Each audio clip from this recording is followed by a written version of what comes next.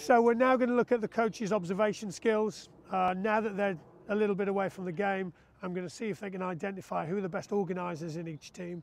I'm also going to ask the players who they think the best organisers are and see how aligned we are. We might explore why they're the best organisers, and then I think the next constraint might be that we ask those guys to stop speaking and give other people opportunities to provide information.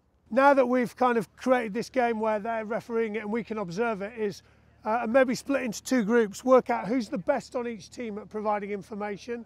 So who do you think's organising the best on both teams, and we'll see if you agree, and we'll see how aware these guys are of it, because it'll lead into some of the stuff around questions. So maybe everyone this side, who's the best on each team at providing information? Great cake. So out of interest, I'm going to ask the teams, blues and yellows just go together. Who do you think's the best person at providing information on the other team? So have a look over at the opposition and try and agree it in your teams. Did you guys get agreement? Cool. So who did you guys think was the best over there? Joe. Joe? Okay, cool. Well, why do you think he was the best? Always talking.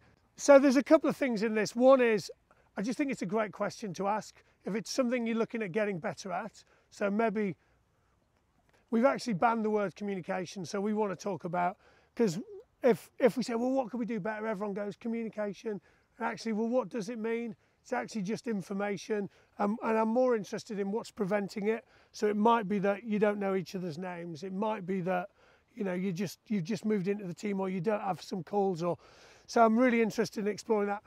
I love to know who's the best at it and why. So how about, if we wanted to develop it in the rest of these groups, what might we do then? What individual constraints might we put in on both these teams? Cool. So should we ban the guys who are the best talkers? You just close your eyes instantly. I don't want that, didn't you? And same there. So these two guys aren't allowed to talk. And should we look at the impact of it?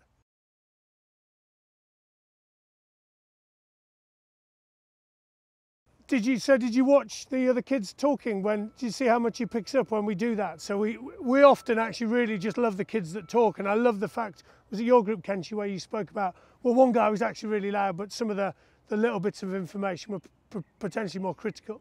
So by those guys not being able to talk, suddenly everyone else has to speak.